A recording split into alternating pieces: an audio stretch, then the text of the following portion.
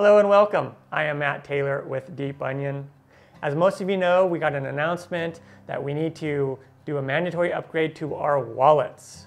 Don't be alarmed, don't be scared. This is really good news. The reason why we need to do this is because Deep Protocol, or our stealth addresses, is about ready to be released. So in order to use that amazing feature, we need to update our wallets. Now for Mac users like me, usually you just have a DMG, you click on it, let it do its thing. Pretty simple, easy, ready to go. But that version is not ready yet. The devs are working hard to get that version ready for us. In the meantime, there is a workaround. It's easy to do, easier than it sounds. Like me, I am not a programmer, and sometimes I look at these instructions and look at code, my eyes gloss over, I fall asleep, get a headache, stuff like that.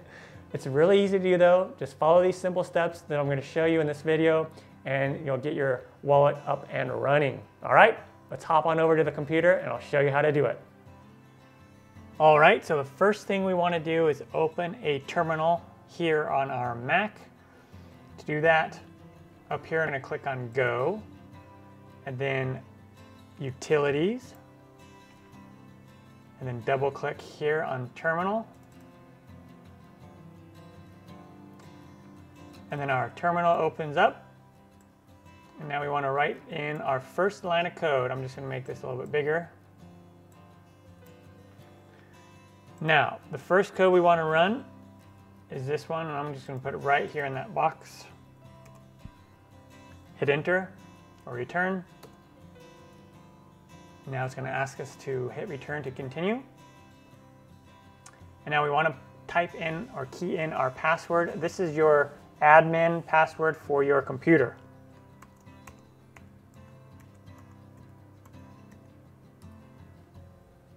All right, now we just let it run and do its thing. Okay, there we go. And now we brought up the Matthew Taylor's iMac. This means that we can go ahead and key in a new code. So we want to type in these next codes, and all the codes for that matter. You want to make sure you do them individually and then wait as they do their thing. Don't get antsy and start pasting in a bunch of them at a time. All right, this next one, paste that in. And if you see there at the top, you can see it doing a bunch of things for you.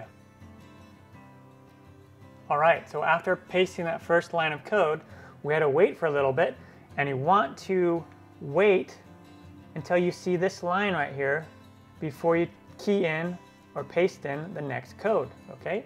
So now let's paste in the next code. Hit return, let it do its thing. All right, we got the next one there. Time to put in the next line of code.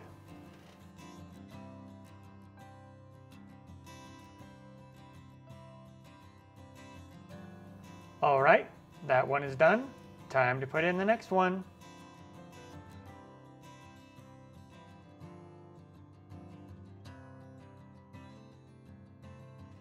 All right, that one is done.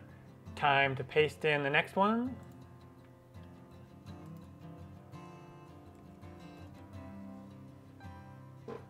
Let it do its thing. All right, that one's done. Next one.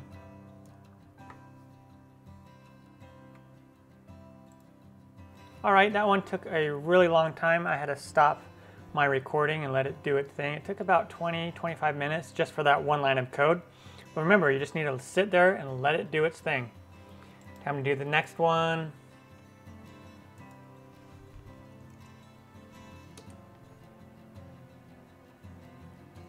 That one was nice and fast. Next one.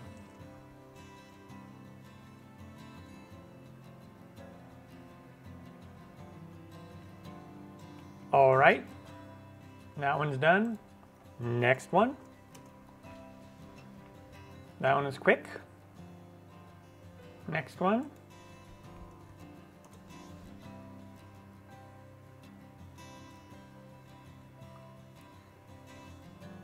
Great. Next one. All right, next.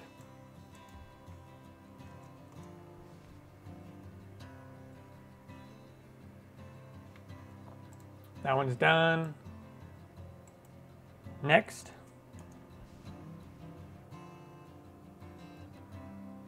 Great. That one is complete. Let's go for this next one. That one's done. And now this last one from that main batch.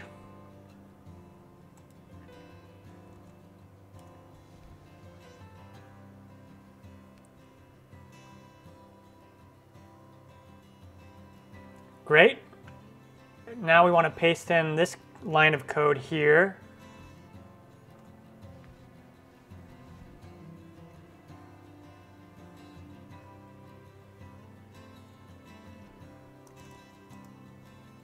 All right, now we want to put in this one. Skipped a step, sorry about that. We want to type in cd DeepOnion. All right, now we want to put in this one. Hit return.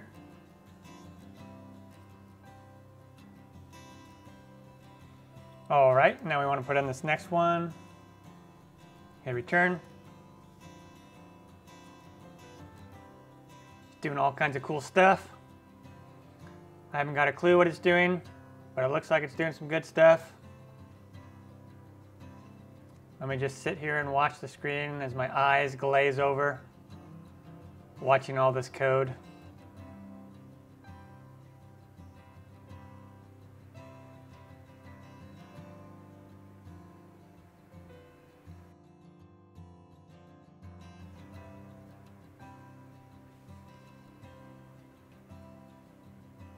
All right, that was fun. Now let's go ahead and put in this cool little command right here. Bam!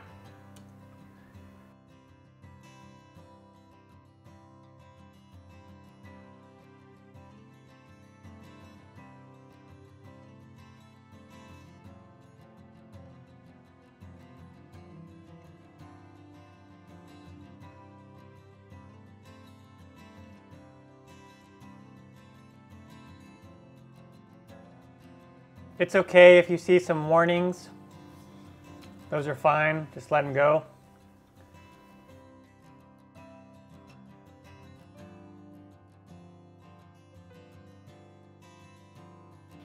All right, and when it finishes, we'll get to this screen right here, and it looks like it worked great. And now what we want to do is the DeepOnion.conf steps. Let me go to Go to folder,